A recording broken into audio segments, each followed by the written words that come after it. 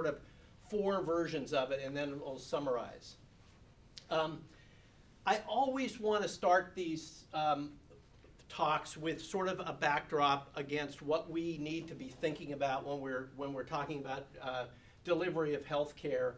And so this is the IOM 6 dimensions of quality, that we want to deliver safe care, we want to deliver effective care that's based on scientific knowledge, we want patient-centered care, we want timely care, and now we start getting into some of the telemedicine benefits potentially, efficient care.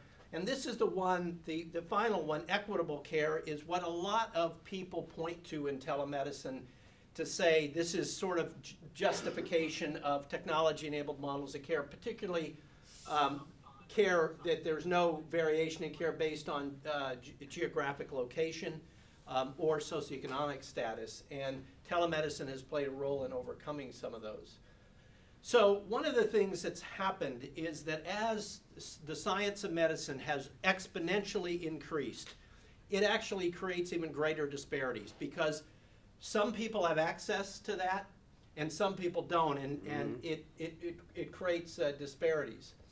And the theme here is that advances in telecommunication and information technology can help redistribute healthcare knowledge and expertise and potentially reduce costs. The idea is that when appropriate, that you move knowledge rather than move people.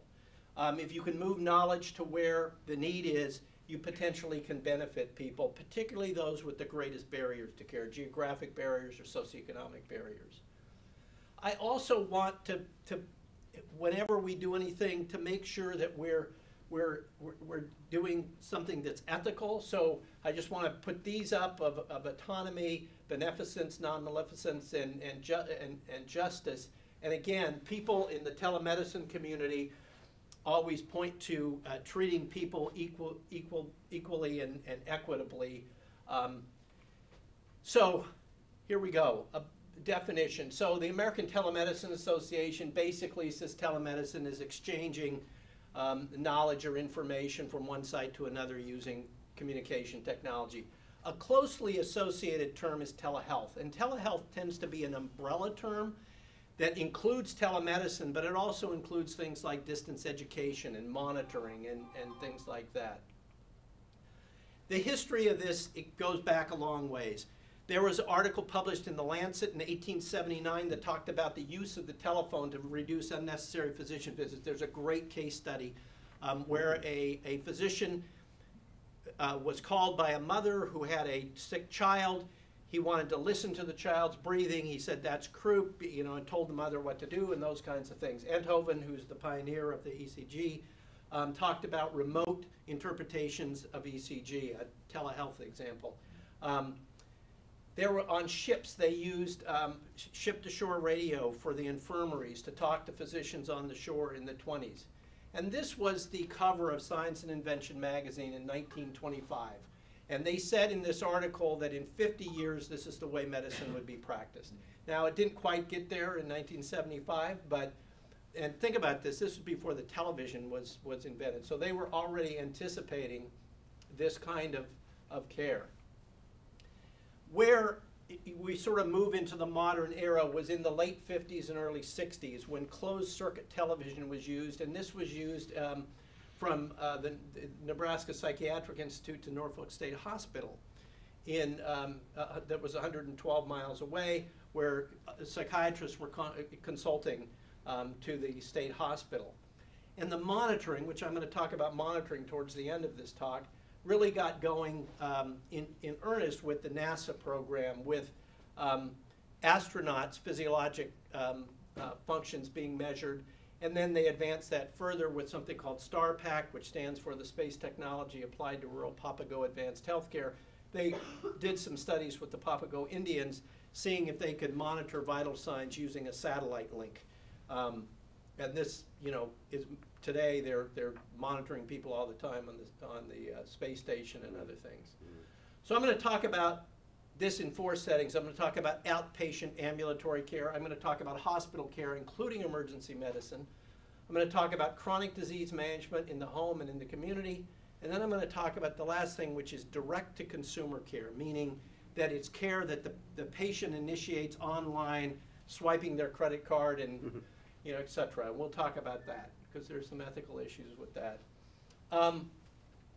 Clinical care in the ambulatory setting, we use these high-definition screens. There's all kinds of these carts out there that can be in the remote, the rural clinic.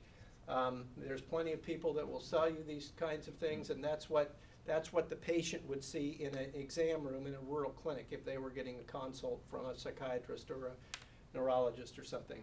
We have a number of medical peripherals that are getting more and more sophisticated all the time. That little camera is a 50 zoom camera, but you have stethoscopes and otoscopes, etc.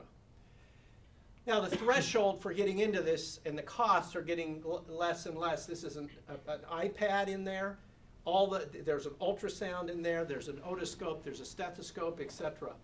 And again, we start to get into some things like how high a quality stuff do we need to do a consult, and whether is that an issue. Another form of outpatient telemedicine is what we call asynchronous or store and forward telemedicine, and that means that it's not a live interactive video. It's taking images and sending them to a specialist to interpret, and this is retinal screening for diabetics. Diabetics need to have their their retinas looked at once a year, and there's a lot of people that don't do that. But this is a non-mydriatic camera, so it means that they don't dilate your eyes. They take a picture of your retina, they send it to retinal specialists. Those retinal specialists can look at it at their leisure and say, I reviewed these 100 and these 5 people I need to actually drive in to see because I need to treat. There's actually been some good studies on Indian reservations and other places where there's high rates of diabetes, and it increases the rate of screening. Now, is this as good as a dilated retinal exam where you're in an office where they dilate it? So what if it's almost as good, but a lot more people get it? Is that a good thing or not? And so those are the kinds of things that we'll talk about. This is another very famous asynchronous use of, that was funded by the federal government. Northern Alaskans, Northern Alaskan natives, have high rates of middle ear disease. So they train community health workers to do otoscopy, look in the ear, to do tympanometry, see how well the eardrum moves, and audiometry, see how well people hear. And then they would send these down to ENT docs at Anchorage and Fairbanks, and they would make determinations of who needed to come down for surgery. But you could also follow up with, is that ear tube in the right place? Did it fall out after the person's returned? Again, we're getting more and more technology that's cheaper and cheaper. This is CellScope. You can buy this. This was developed at UC Berkeley. I worked with a team at UC Berkeley on research, but this was developed with a team at UC Berkeley. You snap it onto your iPhone. You can put it in somebody's ear. You can take a picture, and I can with a secure text, I can send it to an ENT and say, you put this tube in 2 weeks ago. This ear still looks red to me. Does this person need to come and see you, or should I put them on antibiotics? So again, a lower threshold to get people in. This is dermatology, which is a very, very common form of asynchronous telemedicine, where we take a picture, we send it to a dermatologist. This is from the California Healthcare Foundation. Basically, this child, the child was on Medicaid, Medi-Cal in our state. The nearest time a community dermatologist could see this child was 5 months. Direct Term, which was developed by some dermatologists at Stanford. They saw this child in 1 day, diagnosed a spitzoid melanoma, all taken care of in less than 8 weeks. So timely care. You remember our dimensions of quality. So again, it can be valuable. So does this work? So there's I put only 3 of these up, but Rashid Bashur is a researcher at University of Michigan, and he took it on to go through almost every specialty and say, does telemedicine work in this specialty, and researched all the literature. and just for full disclosure, I'm on several of his papers. There's about 20 of us from multiple universities that did these reviews. And basically, most specialties work quite well. And the kinds of literature that we reviewed are things like patient satisfaction. Again, patient satisfaction is universally positive.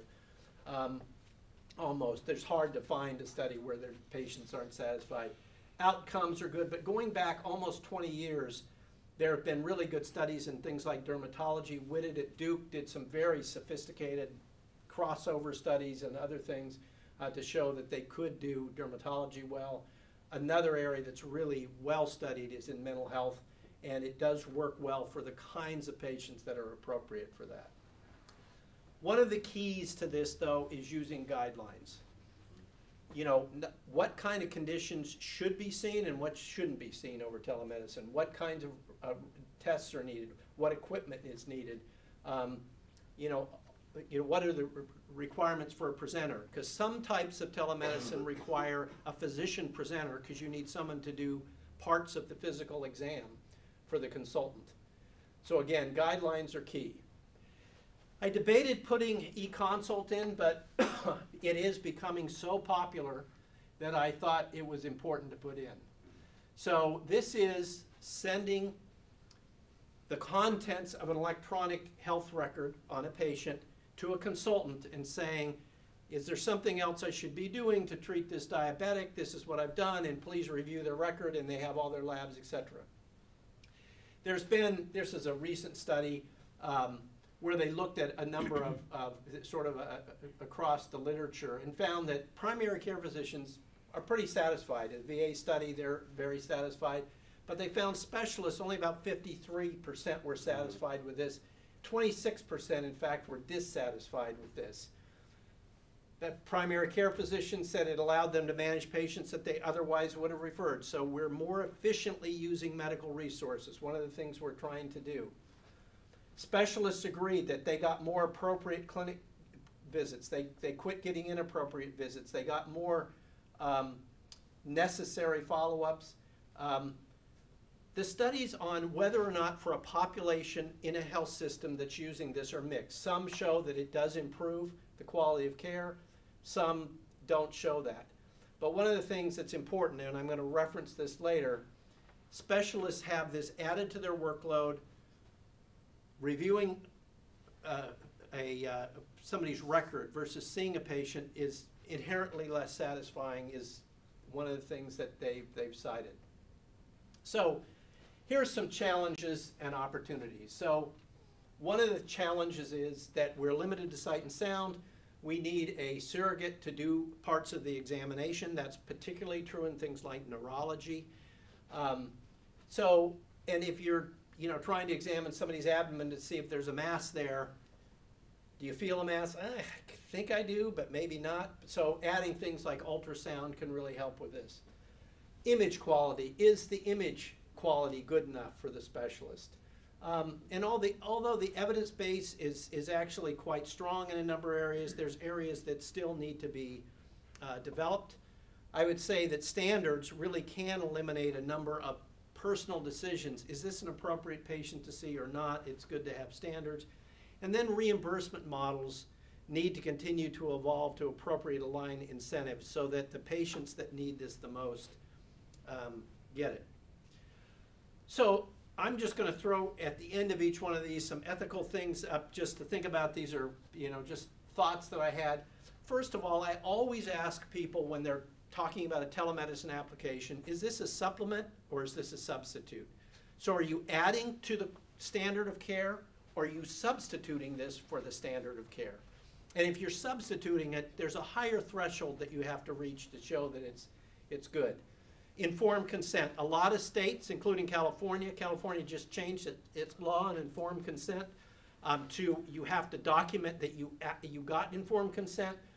But we used to have one in writing where patients needed to sign that. But the idea is patients should have a choice, and they should also be told what the limitations are. What about if the patient says, I really don't want to drive 2 hours, can I just see the doctor over telemedicine? It's convenience versus necessity. when is almost as good adequate and ethical?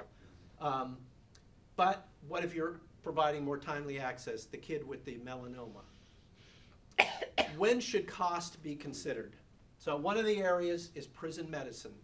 So we used to have gigantic, great contracts from the California Department of Corrections until they decided we're paying these guys way too much. They developed their own gigantic telemedicine program. The reason they wanted telemedicine is because the custody costs are more than the medical costs. So if you're taking somebody out of one of our high-level prisons, they have to have a chase car, they have to have multiple deputies, etc. But what if it's not as good? Is that ethical to say you're a risk to society? But in some Medicaid programs, they pay for the transportation if somebody needs to see a specialist. So what if they say, well, please use telemedicine rather than having the patient come down? So this gets back to the e-consult thing. It may more efficiently use specialists, but what if specialists don't like it? I don't want to sit in a room and not see real people. I don't want to, what should we do there? And the other one is, should diagnostic consultation be available if treatment isn't available? We, through a HRSA grant, trained the U.S. protectorates, people down in Guam and Pohnpei, American Samoa, those places. And as we were training that group, they were saying, this is great, but every time we get a consult, and they typically use Hawaii for their consults, they tell us to use 4 or 5 different drugs that we don't have. So it doesn't do us any good to have that if we can't treat it. Switching to the next area, I'm moving to emergency medicine. Emergency medicine is becoming more common. This is a study that was just published that shows that transfer times, when you have to transfer somebody out of a rural emergency room, it happens quicker if you have telemedicine in that emergency room. And if you think about it, it's because you've already connected with an accepting physician at a hospital. But again, there is that benefit. But where this is really booming and getting bigger and bigger is in telestroke. So in stroke care, when people have ischemic strokes, there is a medication, TPA, that can be used. The majority of people in this country who have that don't get it. And a lot of times they come into hospitals without stroke neurologists. So the American Heart, American Stroke Association says if you don't have a stroke neurologist immediately available in the window that you can give TPA, and it's been expanded a little bit from 3 hours to 4 hours to maybe 6 hours you can give it, but there is a time window that you can give that. The American Heart, American Stroke Association says you should have telemedicine in your emergency room. The way this works, you're in a rural hospital, somebody comes in with a neurologic deficit, you contact a stroke neurologist online. That stroke neurologist has access to your imaging, laboratory, and watches the physical exam done by the emergency room physician and makes a determination whether this is an appropriate patient for TPA. Another area, and this is an area that we have done a lot of work in, is in pediatric emergency care. We have about 35 sites now where we're in those small emergency rooms, because a lot of emergency rooms are staffed by moonlighting internists that our fellows go out and moonlight in emergency rooms, and often small emergency rooms in general don't see that many critically ill or injured children, so even people that are trained don't see it that much. We have a pediatric critical care physician available. We've done a number of studies. This is parental satisfaction, whether telemedicine was used or the phone was used, a little bit higher satisfaction. But this is a study that we published in Critical Care, that the reviewers were blinded whether or not a consult was done, whether it was done by phone or whether it was done by telemedicine. And the reviewers found that higher quality care was delivered when telemedicine was used. And this may be one of the reasons. This is a paper we published in Pediatrics that showed that medication errors were much lower if a pediatric critical care physician was available and involved in the care, because you're making really rapid decisions with doses that most people aren't comfortable with. So it makes a difference. Inpatient care. There's a lot of inpatient care that's done. So we do consults in infectious disease. There's actually a big demand for infectious disease in places that don't have ID docs. We do psych consults in hospitals. We do neurology consults. But the biggest use of, and we don't actually even do this, but a lot of people do. There are about 15% of beds in the United States right now are covered by tele-ICU. And what that means is that when the team in the hospital leaves to go to their office or go home at night, a team picks up that patient. They're watching the patient. They're monitoring their vitals. They can write orders. They can do all those kinds of things. And so there have been a number of studies, and I just picked one that was a good study. Some studies haven't shown as much benefit, but in general, most of the studies have shown that there's lower mortality and reduced stays when there's somebody caring for the patient 24/7. Now there's some problems which I'll talk about in a second. This is the frontier that I get asked about when I give talks because people particularly know that if you can operate from 10 feet away or 20 feet away outside the operating room with a Da Vinci robotic system, which people are doing all kinds of surgeries with this, why can't you operate 100 miles away? Well, certainly you can mentor 100 miles away because the Da Vinci system now allows for a second person to view, and actually you can have some controllers, so you can do the driver training model if you need to, like take over the case. But so telementoring probably isn't very controversial. But telesurgery is something that's actually been around for longer than you think. This is the Lindbergh operation, named because it went from New York to France. It was done to Strasbourg, France. A cholecystectomy was done on a 68-year-old patient. This patient recovered nicely. The story goes, they prepared for their press conference on September 11th to publicize this case, and obviously there were other things happening in New York. But this is a case that was done back then and was done successfully. So this hasn't been done widely, but this is a report soon after that, a Canadian experience where they were doing surgeries about 100 miles away, I think. I have to look at a map to see North Beta Hamilton. But they did 21 cases. They had a rescue team standing by the patient, but they had no intraoperative complications. They didn't have to open any patients, and the patients had lengths of stay equivalent. So what are the challenges? So licensure, obviously you need to be licensed in the state if you're providing definitive treatment to a patient, whether it's prescribing medicine or something. Most states require you're licensed in that state. Credentialing used to be a big problem, but credentialing has become less of a problem now. So you're a pediatric critical care doc and you want to provide care into an emergency room. CMS and the Joint Commission now say it's okay to accept the credentialing of the university for the rural hospital, as long as the medical staff votes that they will accept the credentialing process of the larger hospital. So now there's proxy credentialing. One of the issues that arises, but this is often taken care of by contract, is that if you're the attending, you leave at night, and in the morning you come back and the patient has now been intubated, they have lines in, they have new meds on and all this stuff. Said, who did this to my patient?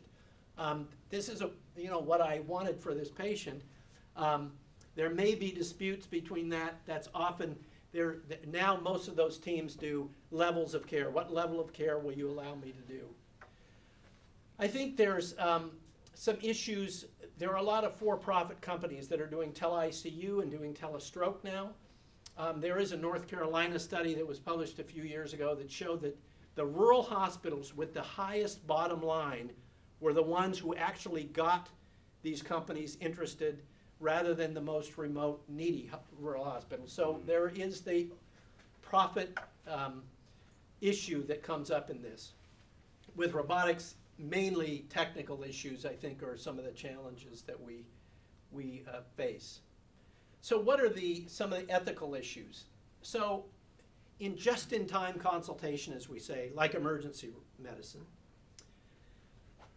you expect when you're going into an emergency room that you're going to see the emergency room physician, but you don't expect to be on a screen with a camera on you with a bunch of fellows and residents and an attending from the university watching them cut your clothes off or doing those kinds of things. So how do you address that when it's truly an emergency? And again, it's probably, if it's critical, it's probably not that much of an issue, but it is something for us to think about. What about if it's not used? What if you have a critically ill child, you provide care, you make a medication error, and there's a complication, and telemedicine was sitting in the closet, and you didn't use it? What about weighing the risk of the provider versus weighing the risk of the patient? We have used this for this reason. So we have had our infectious disease docs not have to suit up with double suits and double gloves and all that stuff every time they want to go see a very sick, contagious patient.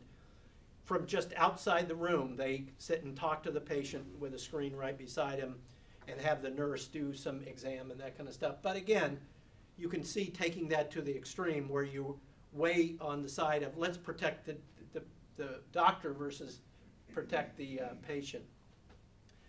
Telestroke and pediatrics emergencies do allow for immediate intervention, very appropriate intervention. But if the goal of it is to keep the patient in the remote hospital rather than, as we say in telestroke, drip and ship, can you provide the care?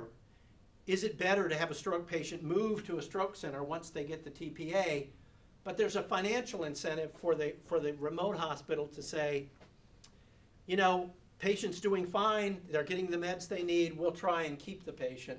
And so we need to think about that. All right, moving along, chronic disease management. This is an issue because of the aging population that we have in this country. This is CDC stuff, but there's other things that you can say. Basically, older people have a lot of chronic diseases, and it costs us a lot of money. People are living longer with chronic diseases. And at the same time, as people get older and they may need more care, they still say they want to live and stay in their homes indefinitely. So what if we tried to replicate the nursing home at home? What if we tried to keep somebody at home? What do we need? We need educated patient, educated family caregivers. We need physiologic monitoring. We need to be able to video and visit the patient. We need to make sure they're taking their medicines. We need to figure out how to get them to do rehabilitation. And I'll talk about gamification of rehabilitation. Are their activities of daily living? Are they getting stuff out of the refrigerator? Are they going into the bathroom, etc.? And also, we also need to be able to analyze the data that flow from these kinds of things. Well, the big success story, the gigantic success story, is with the VA. The VA has hundreds of thousands of patients being monitored and managed at home with individual care plans. And this is their data from 10 years ago when they first started. There's 17,000 patients they put on this. They reduced bed days by 25% in the population, hospital admissions, relatively high satisfaction score with relatively low costs. There are many studies done on telemonitoring, of monitoring of patients at home. This paper just came out, August 2018. Somebody looked at the 42 randomized controlled trials of telemedicine in diabetes, and it's very clear that hemoglobin A1C is reduced when people are using telemedicine versus managing the care on their own. There's other, heart failure, there's been some mixed results in the literature, but in general, heart failure has shown to be benefited by monitoring, and basically you monitor activity level, heart rate, weight, a number of things, and you can predict when somebody is going downhill. And that's important because readmission rates are very high for heart failure. And then this is a study in the Lancet about hypertension. What do these things look like? And this is just one I picked out. They're, little Band-Aid strips that measure all those things, that sends it to your iPhone or your cell phone. You can see that yourself, and this can become a gateway to your care team. NASA has been really active in this area. They call this a tattoo. It's not really a tattoo. It's actually a little sticky thing, but they want to monitor the people on the space station all the time. They want to monitor astronauts all the time. So they're really advancing these kinds of monitors that people can wear, and it's measuring all those kinds of things. We know we can continuously monitor glucose in people. This doesn't sound like a big deal. This was a big deal. This is our PCORI grant, our diabetes grant. And we used Apple Health Kit and the iPhone with these patients to integrate their data into Epic, which is the electronic health record. And basically it goes into the MyChart, the patient portal, and patients can see their activity level and other things that they put into it, but also the clinician at their visits can see that. And so it becomes part. So having a gateway to the electronic health record for these monitors is really is key. Medication adherence, I'll quickly go through this. Basically, old people take a lot of medicines and they mess up a lot, and it's expensive. So medication adherence, there's MedMinder systems that you can, when you open the cap, it tells you, it records you open the cap. But this is Proteus. And this is, Proteus is a chip that goes in the pill. And this is a digestible chip that's completely harmless, but when it hits your stomach acid, it says what pill you took and when you took it. And there's a lot of uses for this. With transplant patients, people are using it more and more for psych patients. Abilify has talked about putting this in every pill because it's very cheap. The point is, if you have somebody that needs to be on psych medications, a kid goes off to college, the parents don't need to call them every night, did you take your pills? They can see it. But you talk about invasion of privacy. This is an invasion of privacy. Gamification of rehabilitation. This is a study that we did that looked at using the Xbox and reprogramming the Xbox to create a game that does exactly the kind of rehabilitation. Like if your rotator cuff exercise, it can measure whether you roll the bowling ball right or hit the tennis ball. It can measure exactly whether you're doing the thing right. It can tell you, it can tell your physical therapist, and the physical therapist can concentrate on the people that don't do it right.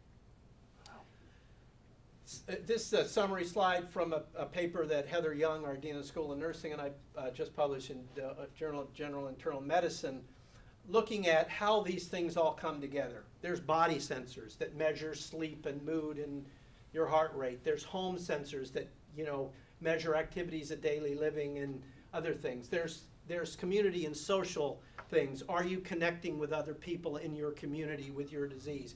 We know that social isolation is a big risk factor for people who are older, so that kind of thing. And then all of that flows to the care team and generates a lot of data. That data needs to be analyzed, and there needs to be some predictive analytics associated with it so you can predict who you need to see and those kinds of things. Now, it's not to say you can't cheat. There are a lot of people, we prescribe steps to our diabetics, and they can certainly cheat on that, but most people don't. So what about challenges and opportunities here? So integration of all this with the care team and the primary care physician. This is not a model of care that I'm a primary care physician that I'm used to. I'm used to episodic care, see the patient, I look what happened at the time in the 20 minutes they're in the room. That's your blood pressure, that's your heart rate. I don't care what happened at other times. But how do you continuously care for a patient? How do you get the data converted into actionable information for a busy clinician? That PCORI grant thing I showed you is one of the ways. You turn it into graphs and things. Patients need to know whether somebody is really watching this all the time or you just looking at it when they come into the office. Because what if their heart rate drops to 40 and the patient's assuming that somebody's watching it or they would have called me if that was a problem? Who maintains the equipment? And who determines the quality of the apps? There's thousands of apps out there for health, particularly for diabetes. A lot of organizations are making a decision to create an app formulary just like a medication formulary. where they're pre-tested, they know there's empiric evidence of the value of that, and so when you see a patient, you say, you're a new diabetic, you can use one of these 3 apps, and we'll load that right now onto your iPhone. So, privacy. In monitoring people in their home, this is a big deal, particularly when you're doing things like, did they go into the bathroom? Did they get up? Are they walking around the house? Or are they watching TV? Did they take the pill at 8 o'clock or not? The Proteus system tells us. They said they did, but we know they lied. So that's one thing, but patients are willing to give up some privacy rather than going to a nursing home. What about confidentiality with the monitoring? If a family is part of the care team, is it appropriate to give them access to it, and what's the process for doing that with someone with dementia, and those kinds of things? Should the family caregivers have access to the EHR so they can record into the EHR about what's going on, and how do we educate them, etc.? And then physician responsibility for data from non-prescribed wearables. So some patients come in and say, yeah, I've been doing 10,000 steps, it says so on my Garmin watch. But again, how do we know? And I can tell you, if you want the most steps, get a Fitbit. If you want your iPhone does less. I mean, we put all 3 and 4 on people and measured them all, and they don't all come out the same way. So just be aware of that. Finally, I'm going to touch real briefly on direct-to-consumer care. I'm going to try not, and I honestly am not trying to be negative about this at all, but I do, when I talk about this, sometimes come off as a little bit negative about this. So this is a different kind of care. This is your doctor, your care team is not saying, I want you to have this telemedicine call. This is somebody who's directly connecting with one of these places and possibly paying. These are the kinds of things back in 2012, 2013 that people contacted these places for. Respiratory illness, urinary tract problems, etc. This is a study that Rand did that looked at patients who complained of a urinary tract infection. Now this is an old study and things have gotten better, but the people who went online and saw a physician, 8% of them got a urine culture versus 51% that went to an office. 99% of the people got an antibiotic, whereas only 44% when they went to their doctor. It was cheaper. So again, this is one of the challenges. Now this is more recent. This is a paper that was recently published that looked at studies. One thing that is good, the follow-up rates, whether you go to an urgent care or you go to online, are about the same. People go see the follow-up.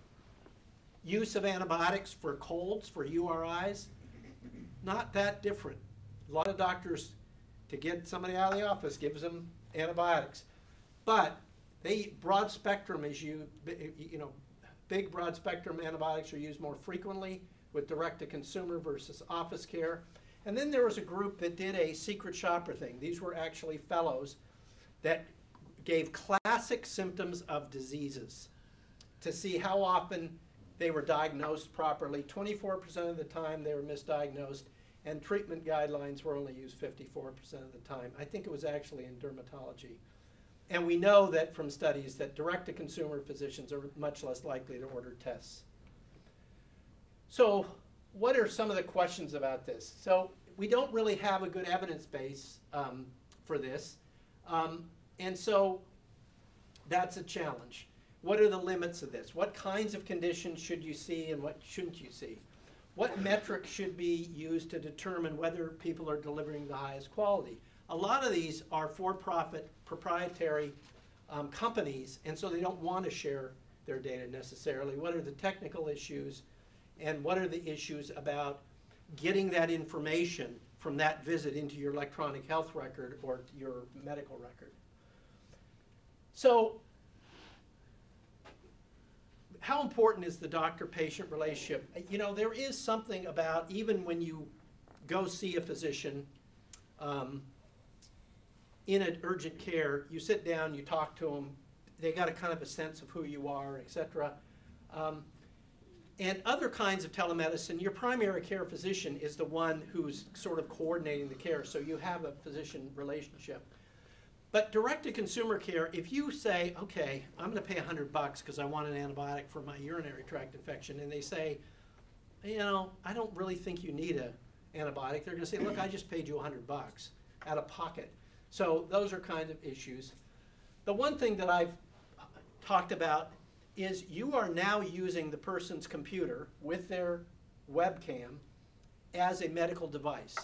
What if I have, after this talk, we go out and have a big Mexican meal and I call the guy and say, my stomach hurts after eating this big meal, and they say, oh, you're probably having reflux, let me give you a H2 blocker, a proton pump inhibitor or something like that. But he can't tell I'm jaundiced because my lighting, I don't have full spectrum lighting, or it's those kinds of things. So you worry about those kinds of things. The use of standard of care guidelines. What are the standard of care guidelines for this? And you know, access to the medical record, both for learning about what their allergies and other stuff are, and the other side, getting it into the record, and finally if you're a CMO or a chief quality officer for one of these organizations, and you know, and we know from the literature, patients are more satisfied if they get a prescription, particularly a pain medication. So if you're looking at this and saying, boy, the satisfaction's really high, but we're giving out too many of these drugs, is that an issue? So in summary, I'm going to do 2 summary slides and I'm done. Evidence-based guidelines are always a good thing. And I really do mean evidence-based. Empiric studies of, and I know I sound like a telemedicine enthusiast, generally, it needs to be done by people who aren't just telemedicine enthusiasts. You know, obviously there's licensure and credentialing issues, and we talked about those. I do feel like even in states where that isn't necessarily required, I do feel telemedicine is still new enough that informed consent is always helpful. And I also think that it's really important to have data security and a HIPAA compliant process. We have great doctors, great consultants who say, I'm on maternity leave, is there a way I can do some telemedicine? I'm a dermatologist from my home. That's great, and we've done that. We've set it up with, you know, secure lines and encrypted stuff and those kinds of things. But you also need to make sure the room you're doing it in is protected from people hearing what's going on and all those kinds of things. We tell our consultants, do not compromise. If you're not sure, if you can't do as good of a job over this, you should tell the patient they need to come in. And you need to regularly assess patient satisfaction, have a process for complaints. And again, this is the professional appearance attitude, etiquette. Eating a breakfast burrito in your Star Wars pajamas, talking to a person just because you're comfortable at home isn't a professional appearance. And so that needs to be taken into account. So in summary, this is going to continue to increase. There's no question. They're going to be continued to be used. It has the potential, these technology-enabled models of care have the potential to improve access, reduce costs, and improve quality. I think they certainly have great promise, but they have their limitations, and there are, you know, obviously ethical implications of some of these models of care that need to be studied. So I think groups need to think about this. You know, both professional societies and others need to look at this. I'm not going through these slides, but I just want to show you that the AMA has published a whole bunch of guidelines in ethical practice in telemedicine. And with that, I'll quit. And we'll answer questions. Well, thank you. The floor is open, and if there are questions online, Samir? So actually, there aren't any questions online, but I did have a question I wanted to ask you.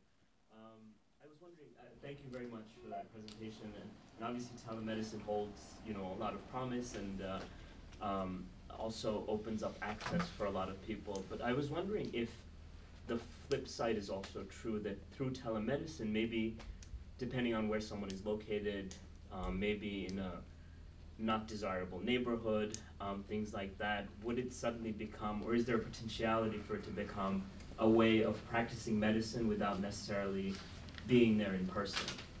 Yeah. So like a justice issue, the ethics maybe Yeah. surrounding that kind of situation. So there are, that's certainly been an issue that we've talked about. So I started a program with some other people called Rural Prime, which is a program for, a track for medical students that are tracked towards rural practice. Some of those people, and they enter their first year, and some of those people go into neurology, and they feel guilty because one of our people is a cardiovascular surgeon now. But he comes back to me all the time and says, I want to do some consults to rural areas, so because they don't want to. But, I think there's also the issue of making specialty care available. That kid one of the reasons that the California Healthcare Foundation paid for that direct derm to get started, which is a thriving company now, is basically for the Medicaid, the Medi-Cal population, to have access to dermatologists. It's very hard to find a dermatologist for anybody, unless you want Botox, and then I understand you can get in quickly. But so I think there is the advantage where you can provide services to underserved areas via telemedicine that for whatever reason you may not have been able to do for a variety of reasons. We actually, for a while, and I'm not sure where it is, but whether or not, if you do 20%, if you're a endocrinologist and you do 20% of your endocrinology practice to underserved areas, can you get loan reimbursement from the National Health Service Corps for providing that for 20% of your time? Can you get 20% of your loan paid back? When I'm not going to move to Two Dot, Montana or some town to do this because I wouldn't have enough patients. But is that a possibility? So I think it really is a real issue that people who have the desire to provide care to underserved populations can do this through telemedicine and can make a difference. You choose. Okay, yes. What about facilitating competition from other countries, helping to reduce medical costs? For example, there's been talk about importing pharmaceuticals from Canada Right. to reduce costs. What about importing medical care, say, from Canada? But then, of course, there are questions of how does the FDA regulate that? Well, it's the licensure issue. So state medical boards are very powerful, and basically state medical boards consider themselves consumer protection agencies. So they say, I don't care what doctors want. If you're living in the state, if you're sitting in our state and you get medical care, it's our job to make sure that care was good. And the only way we know to make sure that care is good, or one way we know, is to make sure you're licensed in our state. And it's very hard for people from other countries often to get licensed in some states.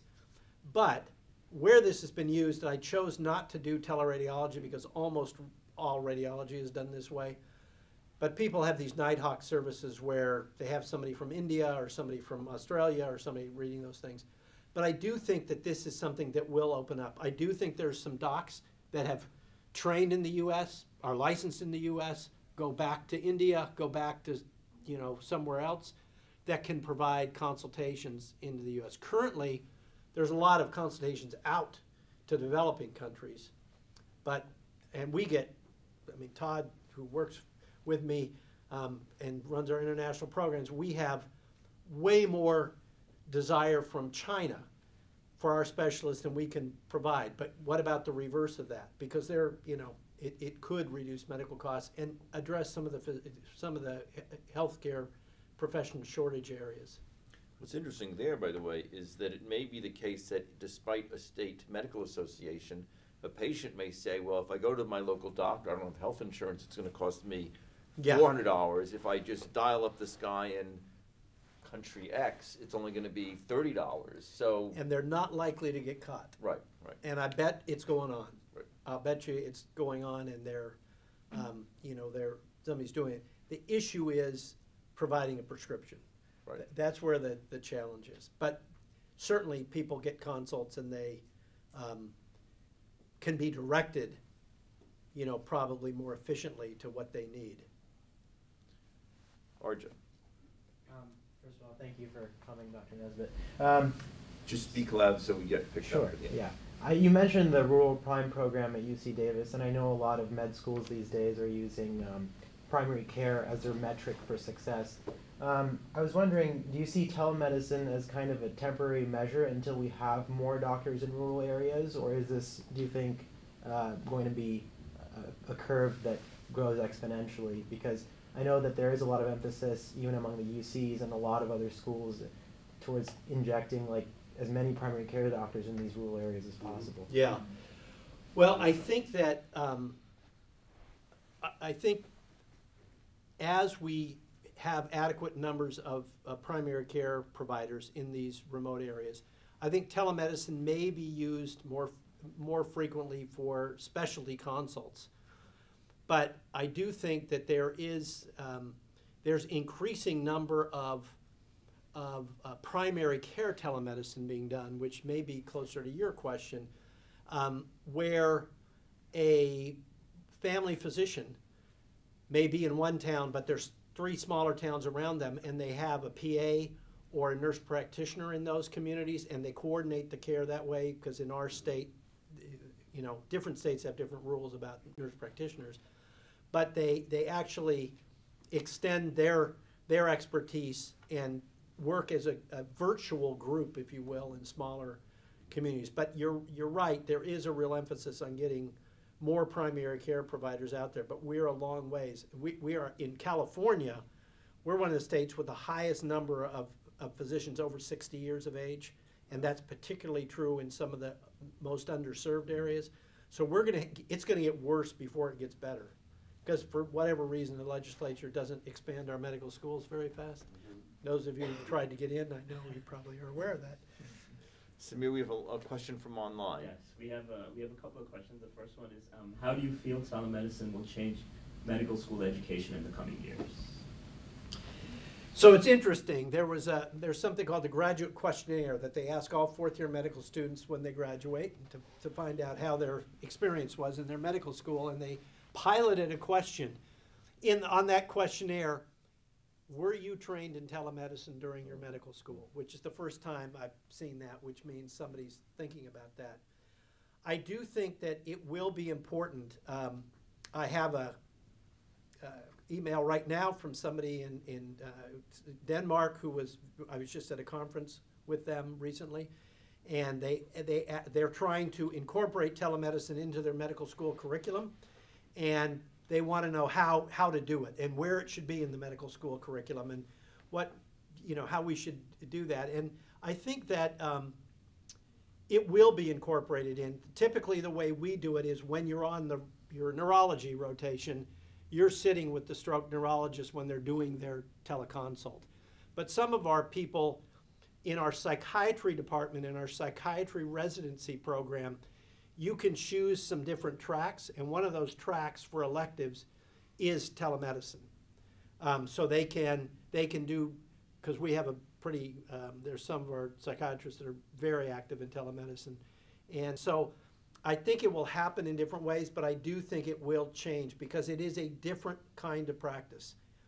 And the flip side of that is primary care physicians need to be much better at their physical exam and diagnostic skills. They need to know the neurologic exam backwards and forwards, know all the terms for when they're quickly examining a patient in an emergency room with a neurologist asking, check this, check this, check this, and they need to know. So I think on both sides, physical exam skills are going to become more important for those surrogate examiners, and the ability to provide care through a surrogate is a skill that a lot of specialists need to learn. A lot of universities do this well because we do it through our residents and our fellows.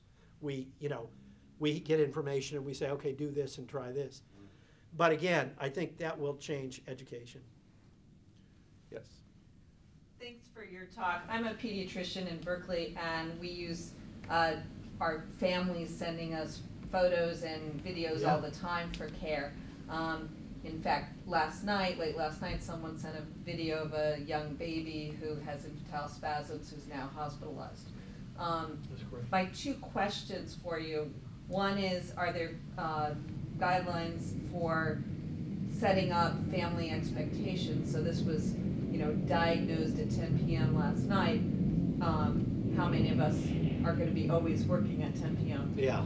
And the second question is regards reimbursement, of which at the moment there appears to be none, or occasionally we can bill for it. So there are, there really aren't guidelines around people sort of generating it themselves off their iPhone, or they're taking a video and sending it. Although I think there are attempts to do that, but it's again, that's involving the patient as part of the care team. But I think that's a valuable thing to do, and I've heard of a number of cases, just like what you said, where somebody, my baby's not acting right, and somebody said, get him in here immediately, or this is this. The reimbursement is based on a number of rules depending on the payer. Some payers do pay for it, but a lot of the rules are based on what they call originating site. So the originating site, the home isn't considered a legitimate originating site for a lot of payers. So if the patient is in their home when the consult is being done, it doesn't count. But that's changing, and Medi-Cal is changing. There's some laws that were just passed where the home is being considered. They're trying to figure out how to implement it, but Medi-Cal will begin to recognize the home as an originating site. Right now, it's for chronic disease management, but again, those rules are changing, and that's one of the things that need to happen. But there are some third-party payers that will do that. But again, some of them look at it as, right now you're doing it free. Why would we expand it? Just like now we're going to start having to pay for every time somebody calls you at home, and so that's been the barrier. You mentioned the AMA guidelines, by the way. Do you think they are good? Don't go far enough? Go too far? The AMA guidelines are good. They're sort of all over the board, and some. I'd like you to look at them and see how many of these things you think are pure, sort of bioethics questions versus procedural. Like they say, you should be professional. When you're doing a telemedicine consult, right. That has nothing to do with telemedicine. Whenever you interact with a patient, you should be professional. So they include those things in it. But You'll go to the back. Yes. Speak up if you don't mind. Thank you. Great talk. In a similar vein, I'm curious about cybersecurity, and can cybersecurity keep up with the demand of telemedicine, and how that can be handled, and just the guidelines that are present to keep this information safe and secure? Yeah. You're crossing multiple jurisdictions. Just kind of trick your comments on that too. Yeah. So when we're so one of the things we started was something called the California Telehealth Network. That was $22 million came from the FCC, and we got another 8 from other places. But we set up a secure HIPAA-compliant network that goes to rural hospitals and federally qualified health centers and rural clinics and things like that. That is a secure system that sort of it's now its own 501c3 organization. And by the way, it has MPLS, which it means you can prioritize traffic. So an emergency will get the diamond lane with lights and sirens, and the X-ray will be coming in the slow lane. I think that's the most, but increasingly, most people are doing this over the open internet. They're relying on encryption. So it's encrypted, so there's a codec, it's coded on one end, it's decoded on the other end. But again, I'm sure it's not secure, but the theory has always been, and I've heard it at many telemedicine conferences when this question is asked, people are more anxious to get into your banking than they are watching your skin lesion get examined. But when you you can't guess when you're getting into things like robotic surgery over distance.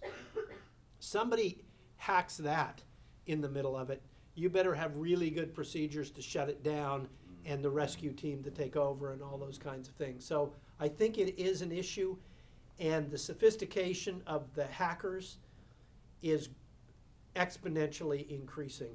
I mean, we can't obviously keep up, and You know, I think it is a real issue, and I think we need to think about, you know, it. And I'm not sure, beyond trying to set up secure private highways for this and encrypting. The encryption methodologies are getting better and better all the time, but it is an issue that people are beginning to worry about more and more.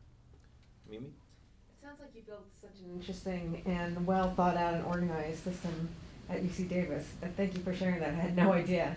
It's hard to live here in the Bay Area and not be aware of, as a physician, not be aware of all of these digital, privately VC funded startups that are telemedicine health apps that pay physicians to do consults with patients they've never seen before on a question about a URI or UTI or something, Yeah. and prescribe an antibiotic, and you'll get some sort of reimbursement. And it's a social platform, and it gamifies things. There's very little vetting of those physicians. Whose ethical responsibility is it to let consumers know who are paying $99 a month or whatever the membership is, that, you know, it could be John Smith, who never doesn't know anything about medicine, looking up Dr. Google and giving you advice about Right. what to do about what you're complaining about. So these companies, if you look at them, they say how they choose their physician. You know, I always look at those things. Are all of your physicians board certified? Currently board certified? Have they re-certified? You know, are they? You know, obviously they have to be licensed in the state where they're practicing. What are their qualifications? You know, I'm not trying to be critical of these places, but I've often wondered about trying to put those docs up against the medical board's database of physicians who've been in trouble. Is there how much overlap of those two groups are there? Because they then had to take over, you know, doing that because they got kicked out of their medical group. I don't know that that's true, and I hope it's not. There's some of these companies have hired docs that, for whatever reasons, there's have met some very great docs that are disabled, that want to do this kind of work. But there's a bunch of companies out there, and a lot of venture capital went into these things. And so far, and I don't know, Todd, you may know, but I don't know that any of those are really turning much of a profit. And, you know, again, we won't get into the whole philosophy of for-profit healthcare and those kinds of things. But the reality is that the more you have, you know, stockholders that are having to get paid off this visit, as well as fund the physician and, you know, fund the equipment, you know, you start to wonder what shortcuts are you taking? It's you know, as an experiment a number of years ago, I actually signed on as a physician to a number of these apps. And within a minute of like entering your name and your address and the license number, you're on. And you're not on for your specialty, but you're on, you can answer any question across the board that you may have absolutely no expertise in. And consumers are blinded to that. All they know is that, especially in areas like this, that you feel this or that, fine, you can call from your bed and get a doctor to give you a thing, and I'm happy to pay that $99 for that convenience. Yeah. Whose responsibility is it to, I mean, how can we, who should be? Well, I think that, Vetting and more. yeah, I think the medical board, although there's a famous case in Texas against Teladoc, where the medical board tried to restrict their practice. You know, so it is an ongoing issue, but you know, supposedly, again, as the medical board is supposed to be protecting consumers, they should have a role in this. But you know, as people said, this guy from Denmark said, it kind of seems like it's the Wild West out there, and you know, you can't even keep track of what's going on, and it's to some degree true. And there's a lot of money in it. There's a lot of money in it. Another question from online. Yeah, so we have another question. Telemedicine allows us to see patients more frequently, but how do we make it so that doctors are not on call 24/7? Well, I do think that there are our pediatric group that has a call schedule for telemedicine. So they say, your doctor isn't here tonight, but I'm the person, you know, on. because they actually have full-blown fancy telemedicine units in their home because they connect to emergency departments at lots of rural places. But I think you have to set that up. There, a lot of people start innocently saying, well, I know this patient. And once you start texting with patients, once you attach an image to that text, you're doing telemedicine. And so it can be overwhelming, and it depends on what kind of barriers, because to some degree you want to have it to be clear when you are on and you're responsible for patients and when you're not, so you can deliver the best care when you are on. So I think call groups for that, and it's going to change, whereas who's on call tonight and they transfer the phone call. It may be that we set up some sort of gateway for these kinds of texts and stuff where there's a single number and they route it through there, and that technically is possible. So they say the doctor that will be answering your text is Dr. X, and he'll answer or she'll answer in 10 minutes. We have time for one or two more questions, so why don't we do, okay, we'll go ahead, yes. Thank you for your talk. I wanted to ask about a fact that you had on the PowerPoint that direct-to-consumer physicians order less tests consistently. I was wondering, do you know the reason why that is? Or? Well, because of the fact that if you go into an urgent care, so let's take the online physician side of this for a minute. If you go into an urgent care, they're going to make money if they do a lot of tests. So urgent care is going to order more tests to get a diagnosis. On the other side of it, it's very hard. If somebody says, well, the reason I called you is I didn't want to go down and give a urine to somebody and have to get out in the snow, to do that. So it's much harder for an online physician to order a test. Where would they even order it? They have to call a medical group, or go to the emergency room and drop off a urine and those kinds of things. Some of those physicians have an association with a group. So some organizations, I was shocked when I got a card in the mail as part of, Blue Cross preferred provider coverage. You now have access to Teledoc, so please feel free to call them. So the University of California is paying for it. A lot of our doctors went nuts, and they called me and said, did you do this? I said, no, I didn't. I was as surprised as you. But if they're associated with a group, then they can say, go in and get it. But a lot of these are just people, some that are uninsured or have real high deductibles. So basically they say, I'm going to pay $75 and just see this person rather than go to an emergency room and run my deductible up. Margaret? Yeah, what issues have you come across in terms of Epic not playing well with others and siloing of the EHRs and being able to access those so that these teledocs can give appropriate scripts and not endanger patients with allergies or other so there's a whole long discussion about Epic.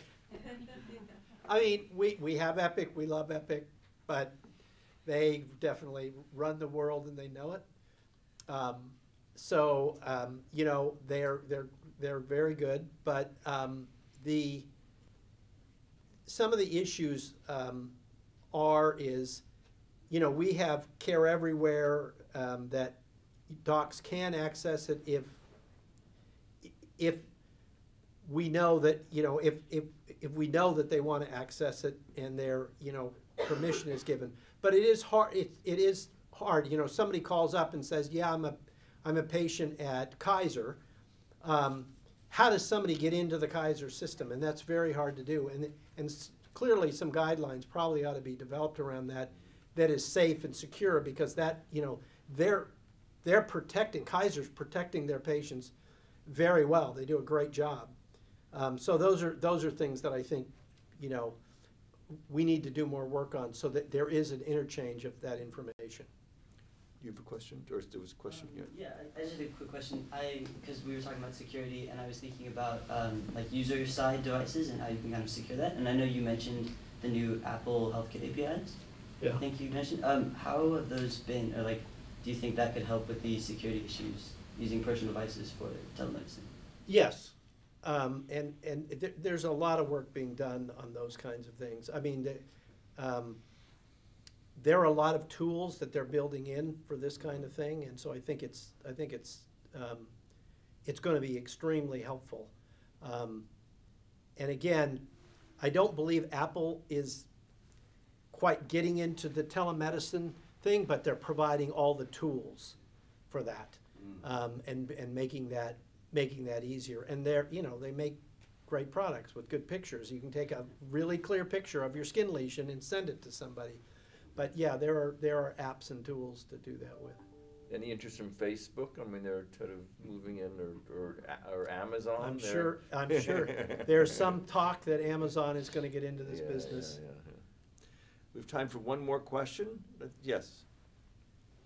So I was wondering if there's any interest in engaging multilingual physicians in this way. I know that in South Africa, for example, where there's 11 official languages, and most physicians who are actually able to practice in rural underserved areas because they may have more wealth, having the low income that they actually receive, are English and Afrikaans speaking, but they're treating 98% Zulu speaking population. So there's interest in maybe using telemedicine to have Zulu and Xhosa speaking physicians consulting on those patients. Do you know of any interest like that in the United States for treating immigrant communities? So one of the things that we have used, so one thing, because telemedicine, you can reach a much broader audience, much broader population and geography. You can find a physician who speaks a less common language to provide a consultation. But we also have a three-way option that we can basically bring an interpreter in. We have interpreters that speak many languages at our place, and we route them into the process.